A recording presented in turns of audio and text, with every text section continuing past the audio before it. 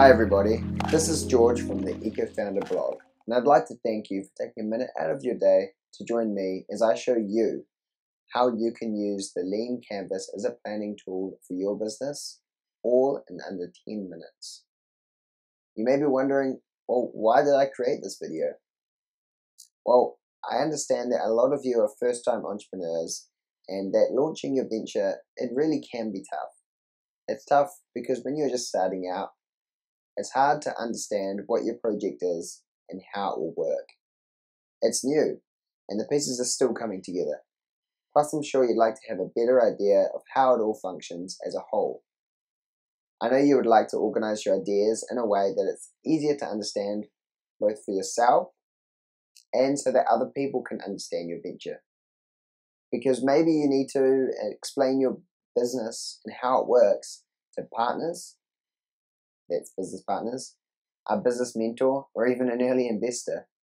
Well, in this video, I'm going to explain exactly why you need to plan your business, and most importantly, I'm going to show you how you can use the Lean Canvas to do this.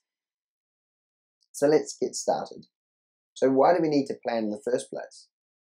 Well, planning is essential in every business.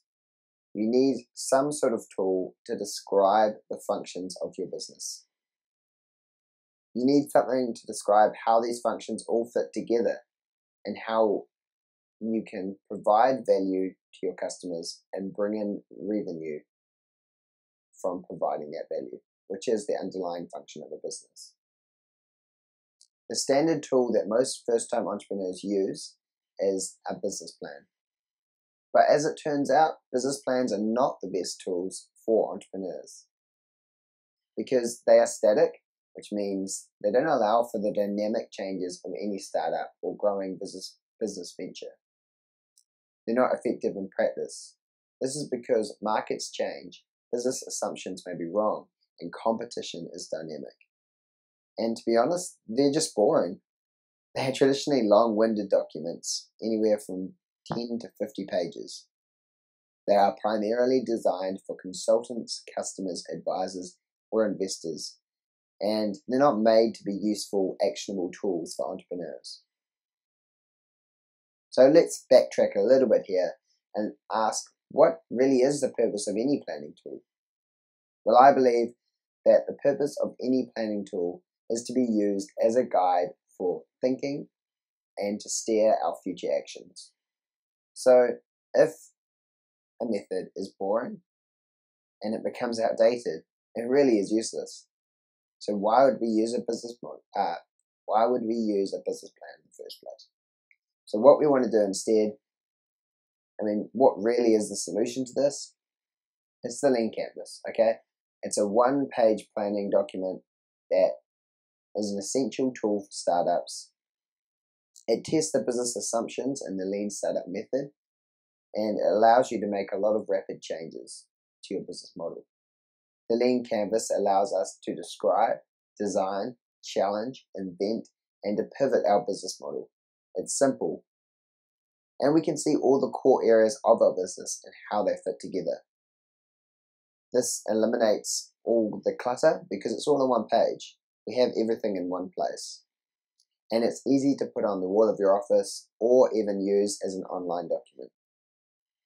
Ash Maharaj, the author of Running Lean, recommends the following order to use the Lean Model Canvas. So now I'm going to teach you how exactly to use the canvas. So let's start off with the section 1, customer segments and the early adopters. Different groups, so this is the customer segments are different groups that your business plans to serve. Okay, so different segments of customers.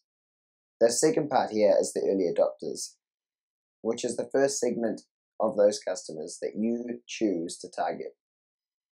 For example, we have an energy efficient lighting product, such as a new LED light bulb, and they have decided that for their business, the first customer segment they would like to target are small business owners, because they believe these are the most interested and easy to reach customers for the business. So let's move on to the second part, which is the problem and existing alternatives. What is the underlying customer problem that you are solving with this business, and what solutions what solutions currently exist in the marketplace already for that customer problem? Okay, so you want to fill out here exactly the underlying customer problem. Thirdly, we're going to look at the unique value proposition of your business, and we're going to try and refer to one high level concept. Your unique value proposition, or your UVP, is how you are going to serve your customer need that you've designated in a unique, novel way. So you really want to focus not only on the core benefit here, but on the customer's story of how you solve their problem and how your solution enriched the lives of your customers. Now, to choose a high-level analogy to fit your description, we're going to use an example here to describe how you would do this. An example would be for the energy-efficient light bulb company that we talked about earlier. So they're targeting small business owners. So for their high-level analogy, we could use something like, we are the tax break for small businesses only in the form of energy savings. Now, it's not the best example, but I think you get the idea. So part 4, the solution. This is how you deliver on that value. It's important here to note that an MVP, which is a minimal viable product, is so you're going to have to note some sort of MVP here, okay? Now, an MVP is the smallest solution that still delivers customer value.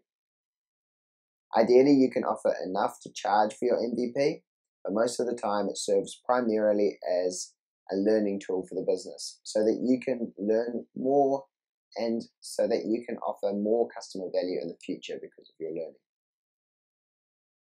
Now, here you want to list the top 3 features that you would need to include in your MVP. Channels. This is step 5. You want to ask the question, what is the path to your customers and how will you build this path? You want to list here the ways that you will reach your customer segments. Fill out in this section just how you will reach your customers to get their attention and to build trust with them so that they may give you permission to provide them with value in the form of your product, because that's really what a transaction involves. Now, step 6 here, we're going to look at the revenue streams.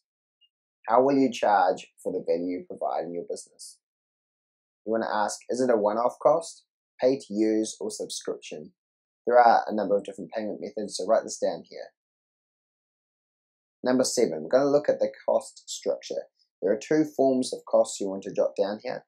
First is the fixed costs. Second is the variable costs. Now, the fixed costs, these are the upfront investments that occur regardless of the level of production. The variable costs, in contrast, these are the costs that increase with the level of production. So you might have a cost that increases by $1 per unit, something along those lines. Now, step 8, this is the key metrics.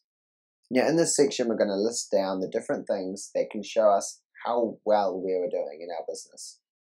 It's difficult to measure success when you're in the early stages of a business, as the focus should be on learning and customer testing rather than initial profitability. But here we're going to list down 2 metrics, a value metric and a success metric.